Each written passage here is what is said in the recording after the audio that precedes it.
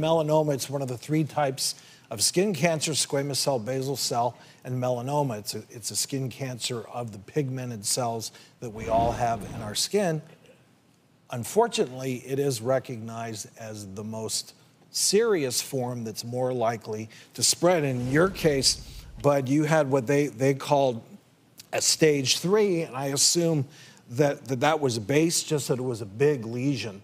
That, as you can see, this lesion was the size of a 50-cent piece, which is pretty big. And what we have to do with a melanoma, as you know better as well as I do, that you have to do what is called a wide excision, and you need to get margins of clear tissue around this to make sure that you're removing all of it. That is the treatment for melanoma. So your surgeon, what he did was, plan a surgery like so to remove that, and they go down to the lining of the bone, because melanoma can go to your blood vessels. I'm glad you're showing that, Drew, because a lot of people think, oh, you just, you get that mole removed. No, you're getting any surrounding tissue, anywhere it may have spread. You got to get rid of all of it. Exactly. You have to go deep, and you have to go those margins, and I know they put a skin graft on that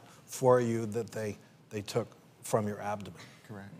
And if there's a lesson to learn, you already touched on it, Dr. Travis, is if you see a lesion, don't ignore it. And one of the key things with any skin cancer that you want to look for, number one, asymmetries. That means the two halves of the lesion, are not exactly the same.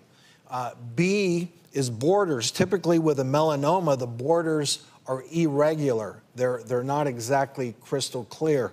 C, the color, typically with melanomas, it's a dark shaded pigmented color, but very often it has different shades mixed in with it. D, diameter, the size.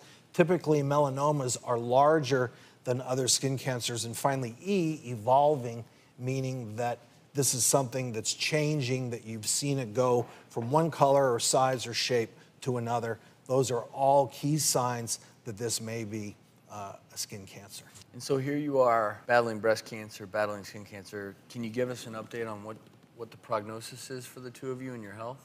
Well, we're both right now cancer-free. They have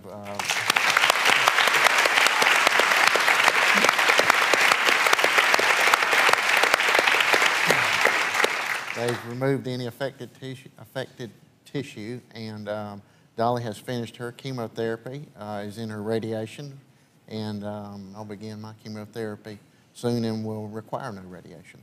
We can't thank you enough for sharing your story, and best of luck with the rest of your treatment. And our best to the boys.